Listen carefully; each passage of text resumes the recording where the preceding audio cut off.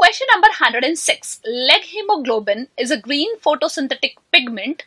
No, it is pink colored pigment and not the photosynthetic. Second, deactivates nitrogenase enzyme. No, it activates nitrogenase enzyme by scavenging the oxygen, as nitrogenase is oxygen sensitive. It induces formation of root nodules. No, it's an oxygen scavenger. Yes, leg hemoglobin is synthesized by both bacteria and plant together, and it is oxygen scavenger. So the correct option for the given question is option number 4. Let's move to the next question. Question number 107. Node factor is produced after the formation of infection thread. No. This node factor, which is formed by the bacteria, which is released by the bacteria, is responsible for the curling of root hairs. And after the curling of root hairs, there is a formation of infection thread. So node factor is not produced after the formation of infection thread, instead before the formation of infection thread. So this is wrong. It is released by the cells of root nodule. No, by bacteria. Causes curling of root hairs. True. It's a molybdenum iron protein. No, nitrogenase is molybdenum iron protein. So the correct option for the given question is option number 3.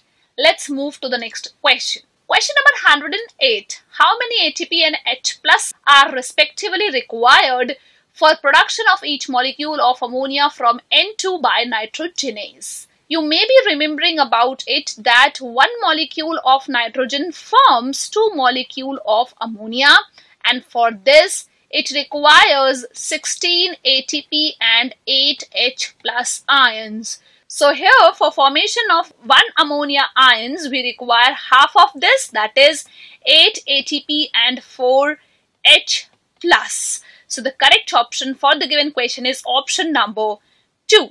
Let's move to next question.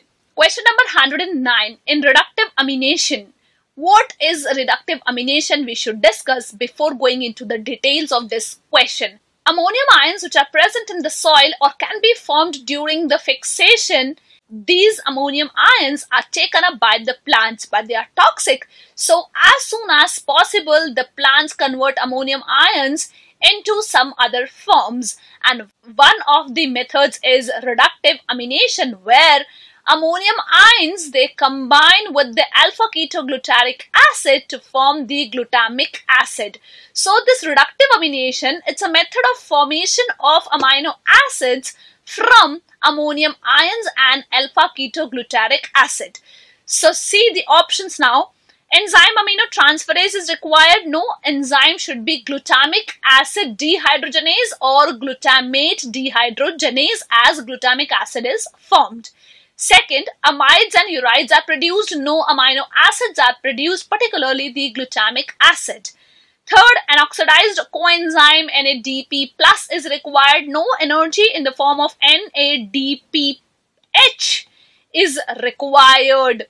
Fourth one, glutamic acid is produced when ammonium ions combine with the alpha ketoglutaric acid. This is correct. So the correct option for the given question is option number 4. Let's move to the next question. Question number 110. Division and growth of which cells lead to formation of root nodules in alfalfa?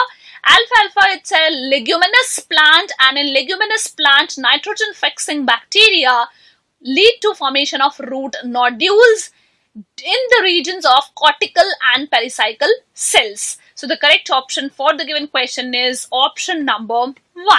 Let's move to the next question.